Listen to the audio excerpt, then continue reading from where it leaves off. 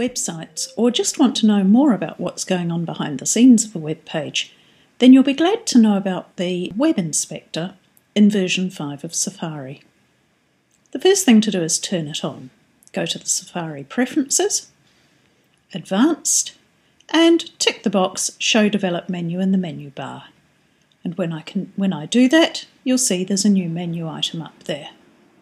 That menu item gives you a lot of things that you can do. We're going to focus today on the Web Inspector. You can use it from up here, but quite honestly, the easiest way is to do it directly on the web page.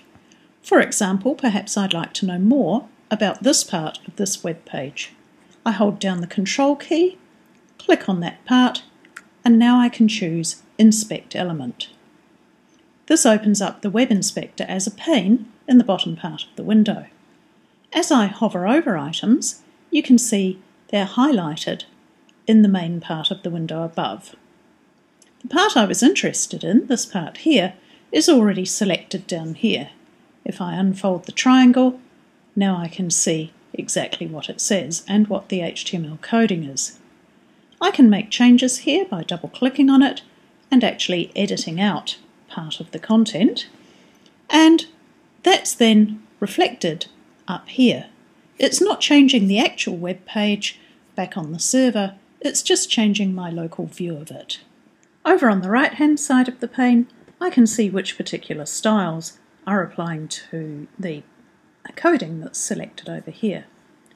If you don't want to see it all in just a pane as part of the window, click this icon down here and it opens the Web Inspector into a new window of its own.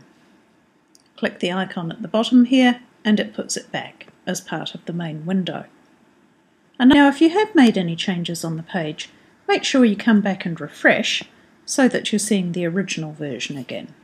Another thing that you can do is click on the console icon here, and this will now show you any errors that are actually on the page. And I'm rather embarrassed to see that there are quite a lot on my Know-It blog. I'll just hide that again.